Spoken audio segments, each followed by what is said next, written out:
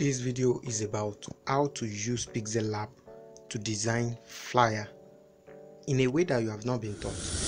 Now, this is how I'm going to do it. This is the design I'm talking about.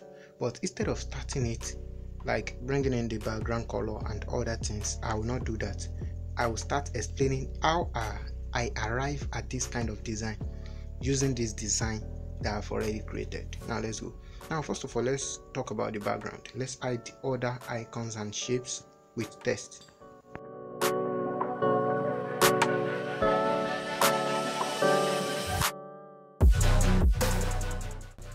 Now, as you can see, this background is white, but if you notice it, there is a shape at the background there. So what I did is inputting another picture, then reducing the opacity. This is the actual picture I used, but if you go to opacity now and you increase, you see what I have, but the main background is white. So I input this and then reduce the opacity of this picture. So this is what I did. You can leave it at something between 5 and 8 depending on how colorful the background picture is. Now the next thing, let's bring in the next text or icon. Let's say I'm using this picture for my design. So with that one, I'm very sure you can bring in icons. This is a PNG format image, so you can bring it in and set it where you want it to be. Now we are putting our text by the left hand side and the bottom. So let's go. Let me pick out the first text. This one, it is ordinary text, but I used this font for it.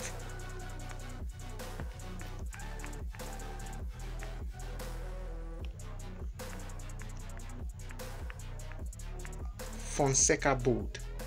Here is the font I'm talking about, Fonseca bold. So that's the font I used for it. Now this one doesn't need much thing, so I did not add any effect to this, but when I get to some text, I added some effects to make it look special and more meaningful, so that it will not look like a design made on smartphone. It can compete with designs that are made on laptops using Photoshop or other design. So the next text is this. Now looking at this text, you can see that I added an effect. The first thing is to add a stroke. Now if you look at the stroke color, I used white. The stroke color is white. The stroke color is white. I used white. So when you select stroke, make sure you increase it, the stroke width, up to something between 7, 9 or 10, around that, depending on how big the text is. That is not all. You have to go to emboss. If I off this emboss, you see the way it is, but adding emboss to it make it look somehow silver in color, it makes it shine somehow, making it having a beautiful face. So if you off it now, you see it is somehow flat, but if you add emboss, it makes it look more meaningful. So that's another tip. So when you are adding text to your flyer, you can combine stroke and emboss to make it look special. Now let's go to the next one. Now the next text, per month. So this per month is also a simple text. I did not add any effect, just like the first one, make up to. So per month is also the same, but the color is different. The reason why I'm selecting blue, red and black is because if you look at the icon I'm using, the man jumping up with 2 hands up, he is wearing a red shirt and blue jeans with a black shoe. So I pick the color from his clothes directly for the text, so as to make it go together. When you are making a flyer design, make sure the icon you are using or the image you are using goes together with the text. So the background can be any other color that will bring out the color that you are using on your flyer design. Now let's move on. I use an icon here just to like pointer. I use this shape to make it you can see what I did to that is just to add an effect that is giving it let me quickly select it and see what I did. So that's just a simple trick. So looking at that, you see that I enabled this shadow effect. This shadow effect, I select offset X as 1, so that's why you can see the shape at the left hand side and the upper part. So let's go to the next one. The shapes, the abstract shapes are used here. Let me quickly show you. Now the two shapes are simple rectangles. These two shapes, they are rectangles, but if you look at it, it will not look as if it is a rectangle. This is what I did. Just select it. When you create your shape, you go to perspective. So this perspective, you see, you can make any shape based on what you have. So if I do it like this now, you see it has changed. So anyhow you want it to be, that's how I reduce this side to make it bigger at one part and smaller at one part. If you look, the second one is just like a replica of this red, so that's why I used that. So if you combine the two, you can bring on your text on it, and then it will give you something special, a meaningful design. Now let's go. So the text on it is by holding A. Now this one is 2. I use one as a shadow and I use one as the main text. Now if you look at it, can you see that black?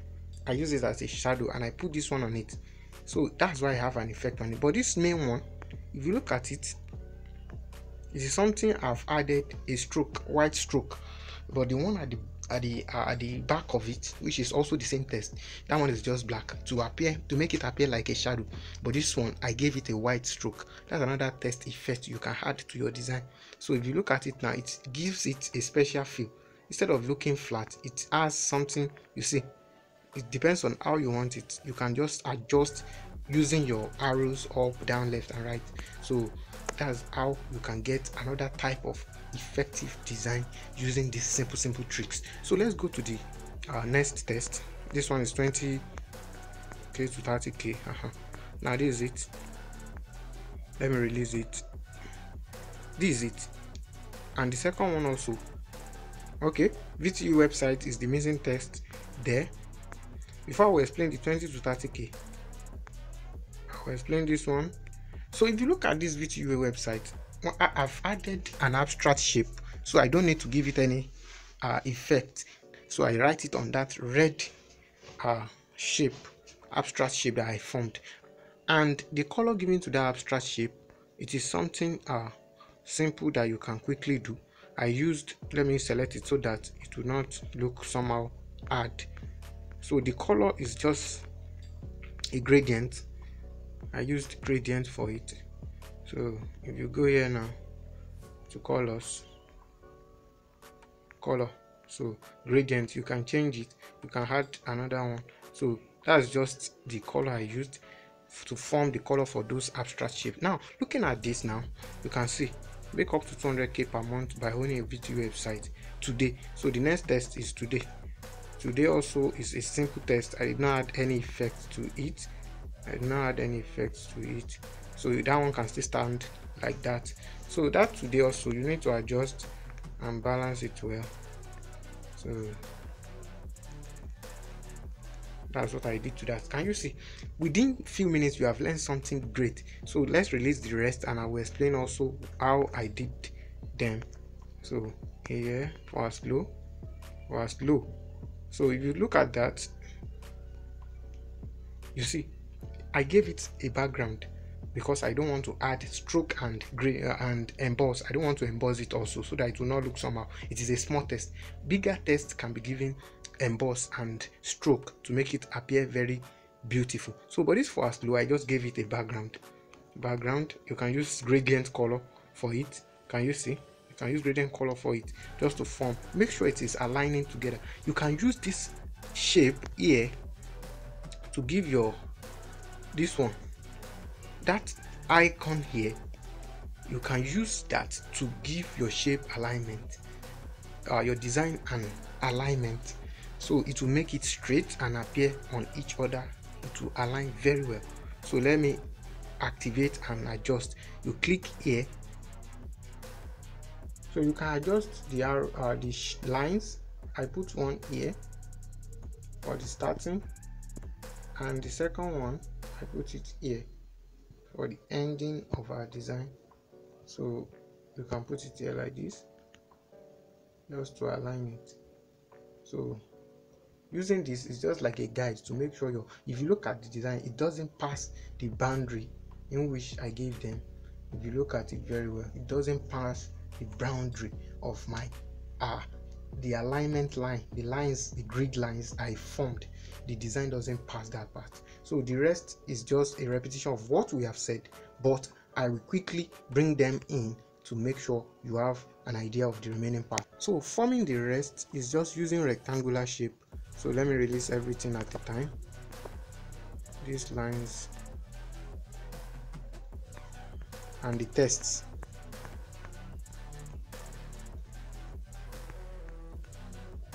These ones are just designs, a shining, sparkling shine, golden sparkle, just to